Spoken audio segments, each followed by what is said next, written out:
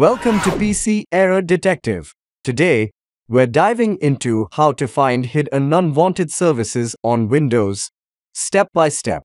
If you find this information helpful, don't forget to subscribe to our channel for more tech tips and troubleshooting guides. Step 1. To begin, press the Windows key plus R on your keyboard simultaneously.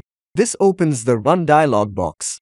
Next, type this command into the dialog box and press Enter. Step 2. In the System Configuration window that appears, navigate to the Services tab. Here, you'll find a list of services running on your system.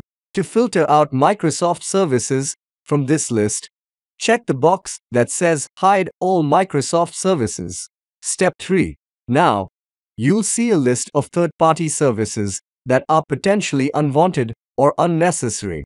Carefully review this list for services you don't recognize or suspect to be unwanted. Simply uncheck the box next to them.